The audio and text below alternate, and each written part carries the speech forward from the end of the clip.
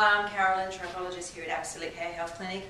Now, one of the biggest things I talk about the most with my clients through the emails that I get is the difference between hair loss and hair thinning.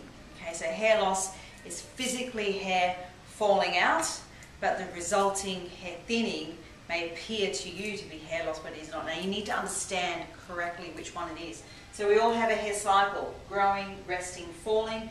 The hair falls out because there's a new hair growing. Now, that happens to between 70 and 160 hairs over our entire head every single day. So when we want to see is your hair loss normal or not, we may need to do a hair count, okay? So if you're washing your hair every day, you're allowed to collect up to 100 hairs a day, 160 we said, but we say average 100. Always do your proper brush therapy as we've taught you, and if you are not doing it, drop us an email and we'll show you how to do it. So when you're brushing the hair, you collect the hair. When you're in the shower, you collect the hair. When you're styling the hair, you collect the hair. And then you're going to collect all the hairs and you're going to line them out individually, and you can see, do they have a hair bowl?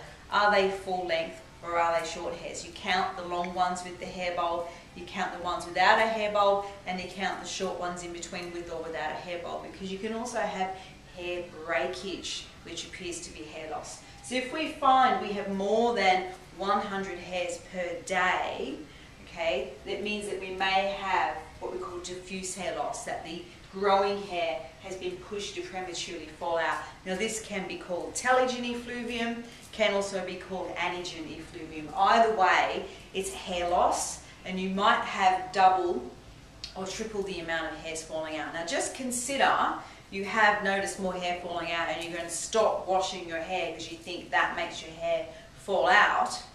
Well, then you're going to wash your hair, say, once a week, it's every 7 days.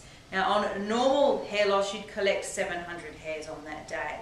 So just say you're recovering from hair loss and you're doing what we call avoidance behaviour, you're only going to make it appear to be more hair where actually it is not.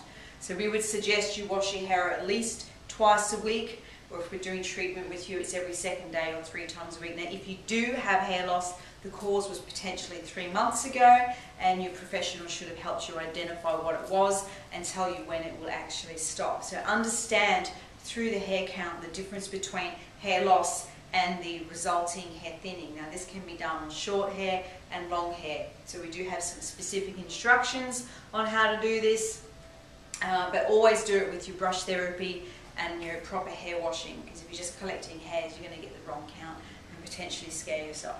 So if you want more information on hair loss treatments and the hair count, hair loss, hair thinning, diffuse hair loss, please drop me an email. It's info@absolique.com.au.